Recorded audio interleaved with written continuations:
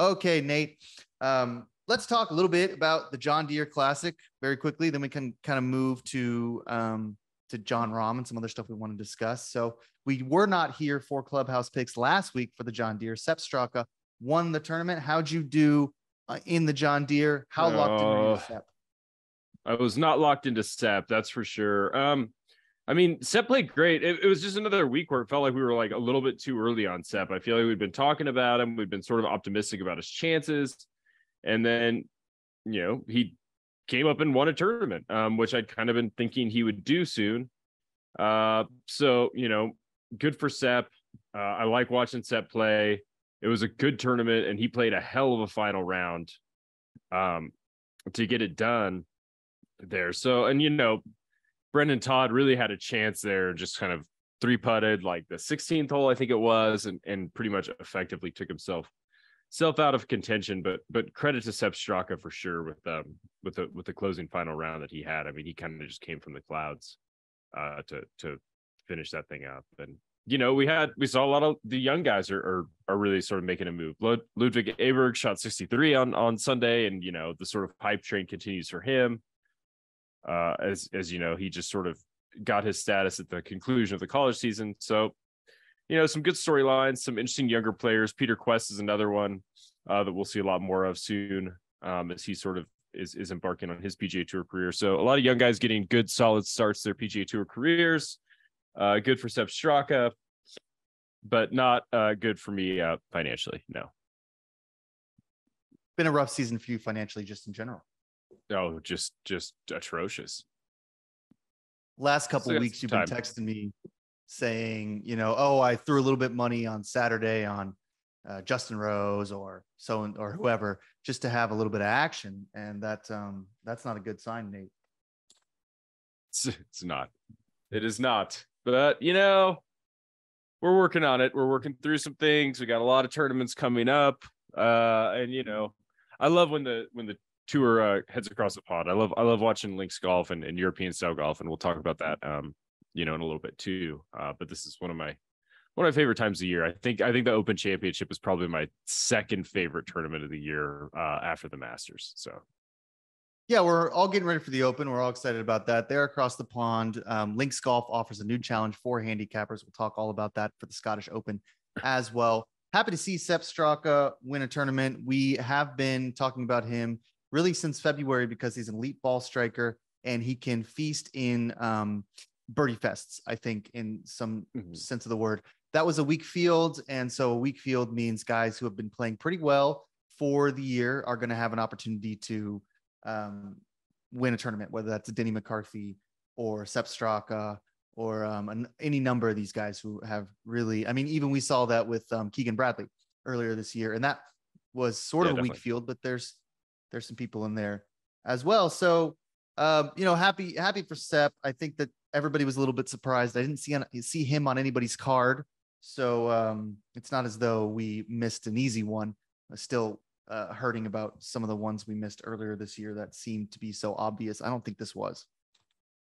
No, this one wasn't as obvious to me, for sure. I mean, it makes sense in retrospect. This is definitely a type of course that Sepp could play well at. I mean, with his ball striking skill, particularly his iron game, but yeah, just whiffed on it. I don't even know what his price was, but I'm sure it wasn't awesome either. No, I'm sure it wasn't. I don't know what it was either. But he's been playing well enough. We're in a weak field. He's probably floating around at 35-1, maybe that's kind of what I figure. Yeah. 40-1. Yeah. I doubt it was 50-1, which would have been a nice hit for him, or for anyone who bet him, but we'll see. And in the coming weeks, it'll get a little bit more difficult for these guys who fly under the radar to win a tournament. I think that that's going to be true for the Scottish Open. One guy who really is flying under the radar right now is Jon Rahm, who we haven't really seen a lot of lately. What's going on with Jon Rahm? Why isn't he playing the Scottish Open? He must just be taking this time. I wouldn't be shocked if he was just acclimating to the time change in Spain, to be quite honest with you. But I don't know that for sure. But that would make a lot of sense for him. He just hasn't played that much really, like, since the majors started. He won the Masters, played, the designated heritage the week after, and then he went to the Mexico Open to defend there, or just to play there. And then he's really only played majors, in designated events since then, Memorial and the Travelers. So it just looks kind of like a slow time in his schedule where he's just geared up for majors. Like I said, I haven't checked his social media, but it wouldn't shock me if he was in Spain right now, and just taking it easy. I think that there's a part of me that thought when the live stuff came out that he was really considering making the jump at that point, or when the live stuff came out. And some of this feels like him just kind of wanting to take a little bit of a breather and just sort of get away from everything for a little while. He doesn't need to play all the time. And the Spanish guys don't play as much as the American guys. That's just true. One, because they don't live in America. I mean, he lives in Arizona, but he is not from America. And they just take a different approach. Sergio only ever played maybe twice a month, on the PGA Tour. Those guys don't. They take a different approach.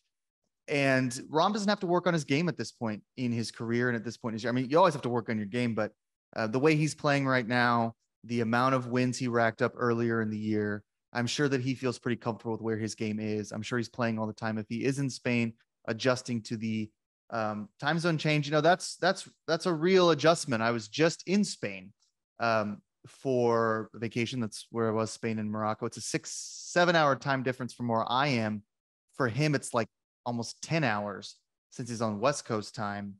And that's a real adjustment. And look, having spent some time in Madrid and Malaga and Valencia, some other places in Spain, I don't blame him. I mean, I don't see how anyone in Spain gets anything done. It's like one of the most beautiful places I've ever been.